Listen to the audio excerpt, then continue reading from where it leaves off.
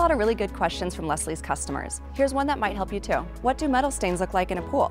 Metal stains can come in a wide array of colors and color variations, depending on the compound formed in your water. Metal stains can cover a large area of the pool, or can appear in a small area, such as with rust stains from rebar. The first step is to make sure you're not dealing with organic stains from algae or other plant materials, which can also appear in a variety of colors. If the stain doesn't respond to a shock treatment, you're most likely dealing with a metal stain. To keep metal stains from taking over your pool, use Leslie's NoMetal. And that's how you can spot metal stains in your pool. If you have any more questions about pool care, be sure to subscribe to our YouTube channel or check out our blog at lesliespool.com.